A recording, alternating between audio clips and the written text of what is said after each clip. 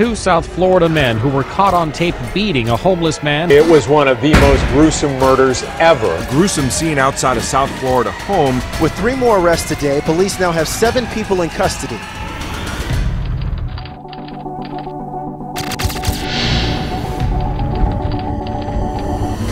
My name is Brian Thomas Cavanagh. I am Chief of the Homicide Unit of the Broward County State Attorney's Office.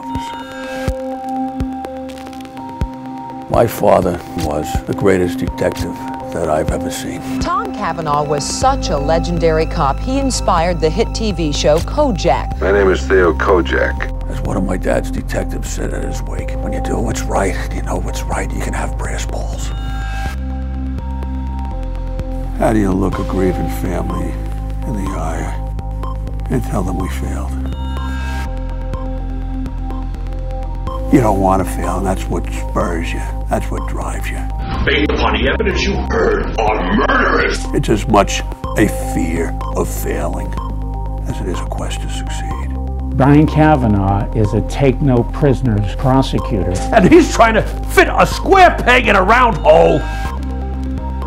You feel the case. You feel the pain. You feel the pathos. You absorb it. It becomes a part of you. Any verdict is bittersweet. Everybody loses. And you take that compassion and that becomes your passion. Your other comes out like a volcano. Poppycock's terrorized, confusing the issue. He will eviscerate you. Did it matter in this case? That guy did it, and nobody else. There are no do-overs. And if a killer walks out of the courtroom having been found not guilty, he's free to do it again.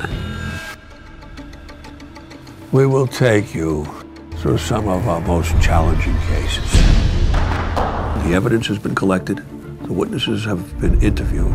The fruits of that investigation are put on our desk to take into court.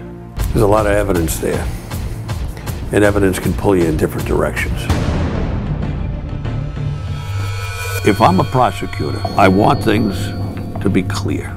They were watching him coming out of his office, reaches out and fires 5 shots. The other side doesn't want things to be clear. That evidence doesn't come in. If that confession gets suppressed, that killer goes free.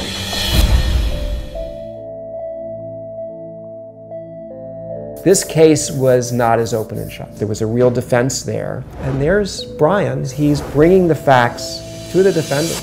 He sat there in the witness stand looking at me with his sociopathic gaze. It's every man's business, it's every person's business, not only to see that justice is done, but to know that justice is done.